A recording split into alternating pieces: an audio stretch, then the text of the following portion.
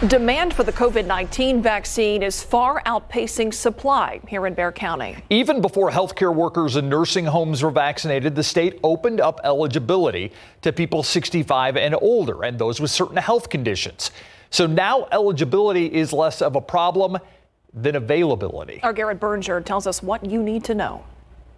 Esther Chalk was just 15 months old when she faced polio, years before the vaccine for it became widespread. I was at Santa Rosa for 9 months, but I made it. And she's determined to make it through COVID-19 too, this time with the help of a vaccine, which she eagerly got today through University Health at Wonderland of the Americas. It just reinforces the importance of science and the importance of following through with it. But Chalk is one of the lucky ones. The more than 17,000 appointments University Health offered to people in Phase 1B, which covers seniors and people with certain medical conditions, were snapped up in less than 5 hours.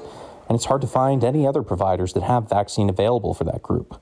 The challenge right now, the city's pandemic incident commander says, is supply. We don't have enough vaccine to vaccinate everybody who wants to be vaccinated today. State data shows Bexar County is a long way off from vaccinating everyone in Phase 1A, people like healthcare workers and nursing home residents. And now the pool of eligible people is much wider. We're estimating about 60% of Bexar County's population is either over the age of 65 or 16 years or older with one underlying chronic medical condition. Bridger says they're working to get the state to send more vaccines our way, and they hope to set up more mass vaccination clinics.